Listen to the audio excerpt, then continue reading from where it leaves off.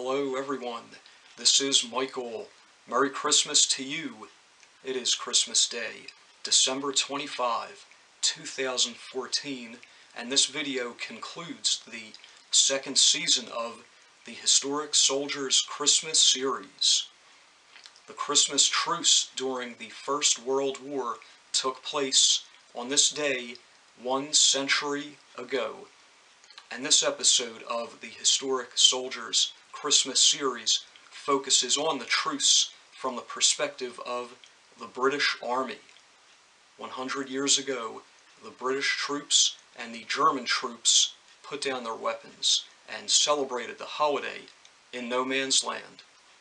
In honor of this centennial, I have with me 2 pages from a British publication titled The Illustrated War News that report on this very, very special moment in human history.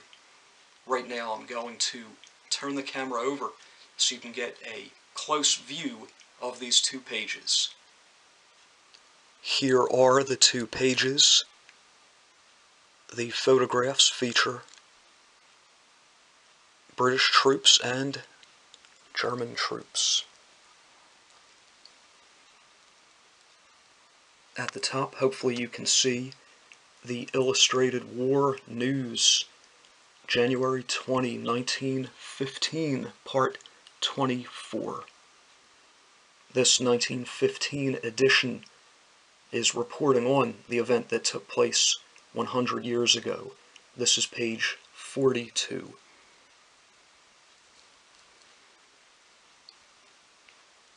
I'm also going to be uploading close-up photographs in case this video is too blurry.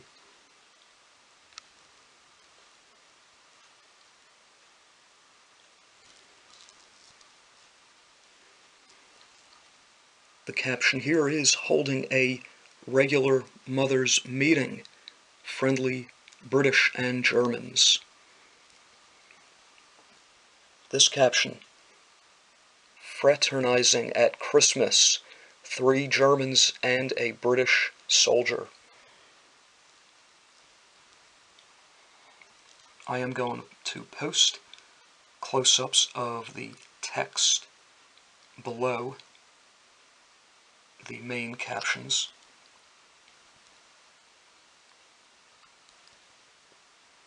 This is page 43 of this issue of the Illustrated War News. This caption, a scene of fraternization by one of our trenches. Finally, this caption, where a chair was looted for British trenches, a wrecked estaminet.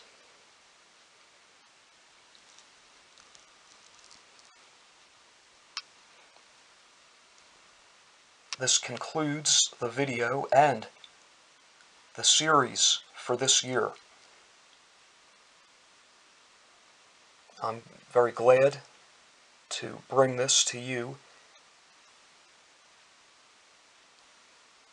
I consider the Christmas Truce during World War I to be one of the most extraordinary and one of the most incredible events in human history. I thank all of you for watching and observing the centennial of World War I. Thank you and good night.